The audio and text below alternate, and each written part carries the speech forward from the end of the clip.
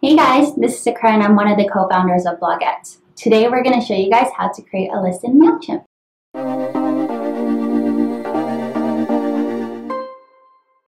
So, for those of you guys who do not know what MailChimp is, it is an email service provider. An email service provider is a platform that allows you to create newsletters and organize your list that you have. And creating a newsletter for your blog is super important because remember, your list is gold. So it's just another way for you to market people outside of your social media. So it's a really good way to engage your audience with your business or your blog. So with that said, MailChimp is definitely one of our favorites. Here we are in MailChimp. This is our dashboard. And we're going to create a list. So let's click over and go to lists at the top. Perfect. And at the right hand side, you will see create list. And here we go. Create list.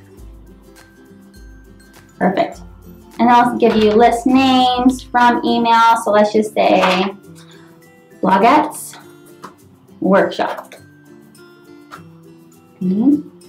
And then here we're going to select our from email. So we'll just do info@bloguettes.com. And then we want it to come from Bloguettes. So we just fill that in.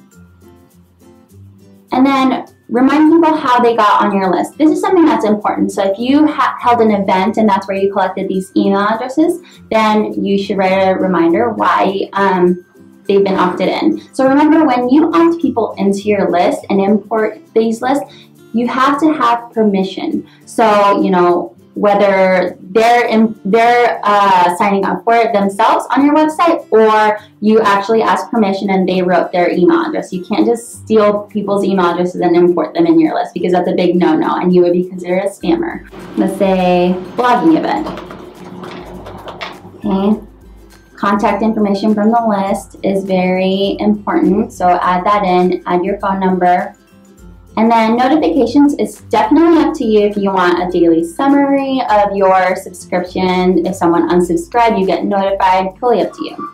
Hit save. And then I have no subscribers as of right now. So let's say I have an Excel sheet, okay? And I want to import my subscribers. I'm going to import subscribers. And then here we are. It says, you know, is my list allowed? You can only import lists of people who sign up at your website, no third-party lists, prospects, lists that you scraped from other websites. So remember, you do not want to be a scammer, so you want to make sure that you have permission to be adding these people into your email service provider. So you can either, there's so many different ways, import from a CSV or text file, TXT file, copy and paste from Excel, import list from Constant Contact, which is another email service provider.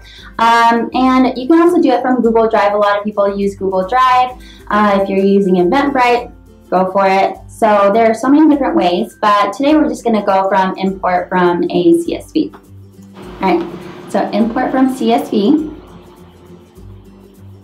And then we're going to find that list. So here we go. Bloguettes import list. So this is a CSV, which stands for comma separated values. Okay.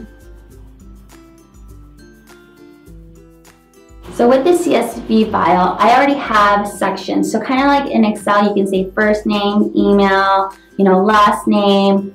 Any fields that you want to add, you can add it into Excel, make it a CSV, upload it, and it'll automatically read it. So for example, right here, here's our first column. These are all email addresses. So I'm going to select email address, save. That's going to go to the next column. So this one over here, this column is all the first names. So I'm going to say save, last name, save.